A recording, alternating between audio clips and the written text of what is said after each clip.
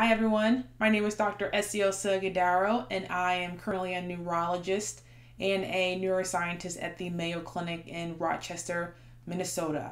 Today I'm going to be talking about what is neurology. Neurology is a term that we use in the medical field, and I want to make sure that you guys really understand what this term means so that when I use it in other videos, you have a general understanding of the vocabulary that we use in the medical field. So let's get started. And also note, if you haven't already followed me, my social media handles are below. My YouTube channel, I have a Facebook page at Dr. Egadaro, and I also have a Twitter account. So be sure to follow me to keep up with videos and other educational resources and material for your understanding. Let's get started. So what's the purpose of this PowerPoint? What's the purpose of all of my social media platforms? The main purpose is to create educational videos discussing neurological conditions for individuals with these conditions, their caregivers, and the public. One of my biggest passions is education, and there's a lot of research and education that we develop in medicine, and I want to help disseminate that information in a way that people can understand and it's engaging for the overall public. So that's the purpose of this series. Now, I want to say some disclaimers before we get into the meat of the presentation. This video is for educational purposes only. It is not medical advice. It should not be taken as medical advice, only education. Secondly, I already got to that point, not medical advice. If you have any concerns about your health, you should talk to your primary care provider or your doctor about your health concerns. Lastly, this video is not associated with my current place of employment or my previous place of employment. This is an independent video that I want to do at my own time to educate people about neurological diseases. So, what is neurology? Well, I went to Webster's dictionary to see how does Webster define neurology? They say it's a branch of medicine concerned especially with the structure, function, and diseases of the nervous system. So what is the nervous system? Here's an illustration that kind of illustrates what the nervous system is. So all the different neurons, let me get my mouse here. The nervous system includes the brain and all of the spinal nerves that come out of the brain. They go down into your spinal cord. They have nerves that are coming out of your spinal cord that feed into your arms, to your organ system, and down to your legs. So neurologists are concerned with the brain and the nerves that come out of the brain that go into all different parts of your body.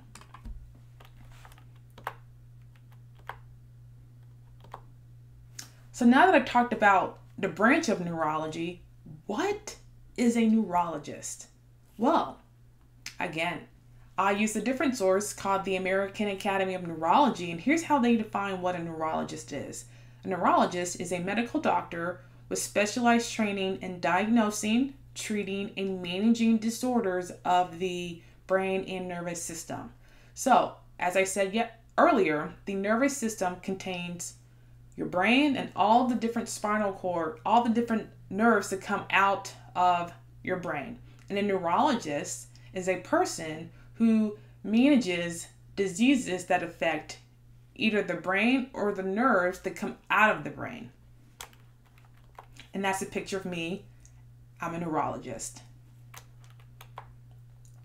So how does one become board certified as an adult neurologist? Of note, there are different kinds of neurologists. The main branch is those who take care of adults 18 years or older and those who take care of children less than 18 years. The people who take care of children are called pediatric neurologists, and those of us that take care of adults 18 or older are called adult neurologists. So the remainder of this presentation is going to be focused on adult neurology training in the United States. So how long does it take for someone to become an adult neurologist? It takes about 25 years, starting from kindergarten all the way up to finishing their training. That's a long time to be training, but it's worth it. So let's start from the beginning.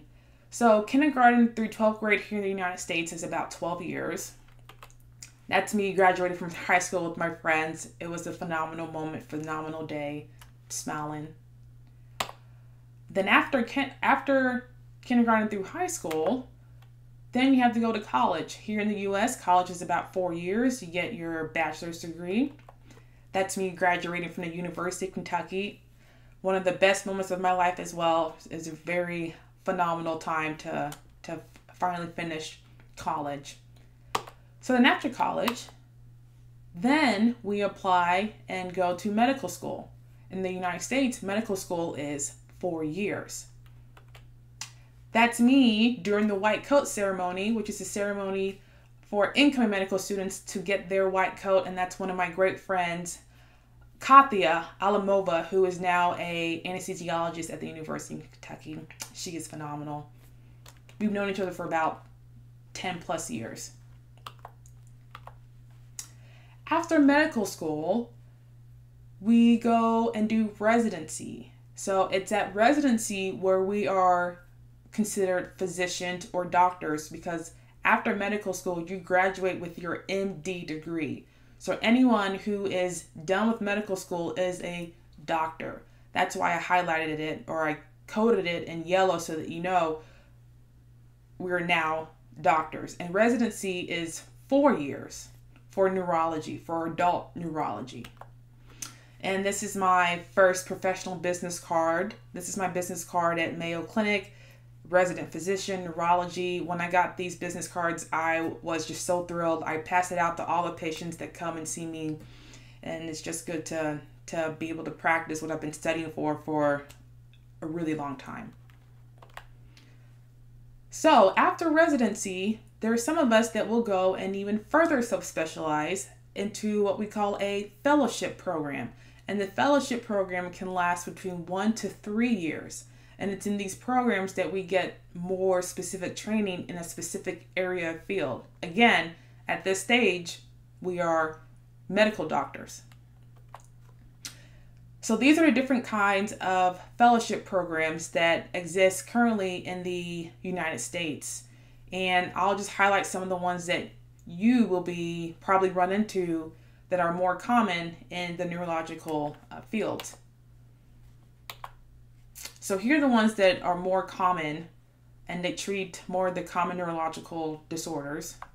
So autonomic disorders such as those that have autonomic dysfunction, those that have orthostatic hypotension is a fellowship that people can go into to be able to further understand that disorder even more. Behavioral neurology is a fellowship for individuals who are interested in studying cognition and dementia. So those that have Alzheimer's disease, vascular dementia, frontal temporal dementia will maybe see a neurologist who is subspecialized in behavioral neurology. Epilepsy is the discipline where people further specialize in the area of seizures. So those of you that have seizures will probably see an epilepsy doctor. Headache medicine is for individuals who want to study headaches and migraines and other diseases that can cause head pain. And some of you guys that have refractory migraines probably see a headache specialist. Neurocritical care fellowship are for individuals who want to further specialize in the hospital setting, especially in the neurosciences intensive care unit. So they deal with individuals who have serious life-threatening illnesses in the medical ICU.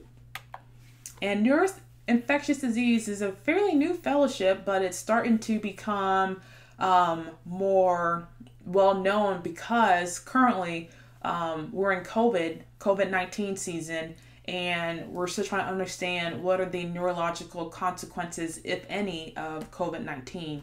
So this is a very important field in neurology. And neuromuscular medicine, those are individuals that are doing the needle studies that some of you guys may have gone through in order to help diagnose your neurological conditions. Neuro-ophthalmology deals with individuals that have issues with their eyes that's due to a neurological pathology.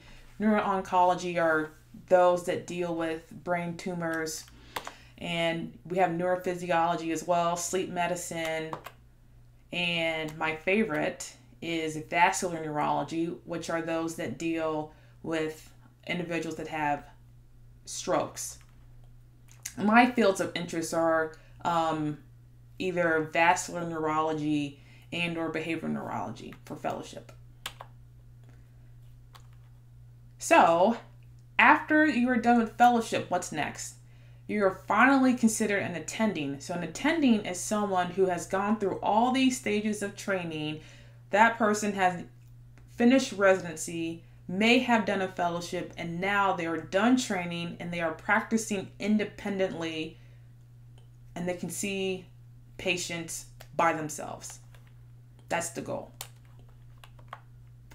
Highlighted in blue again, or encircled in the blue rectangle, are stages at which someone is considered a physician. So after you're done with medical school, you're either a resident, a fellow, or an attending, and those three individuals are all medical doctors.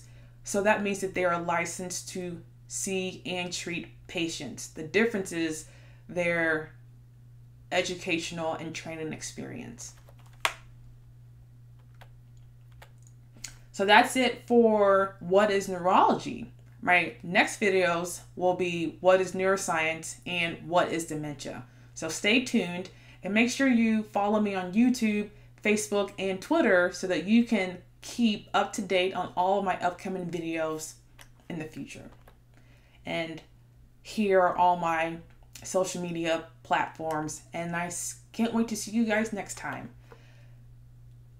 If you have any questions or suggestions for new videos, go ahead and post below.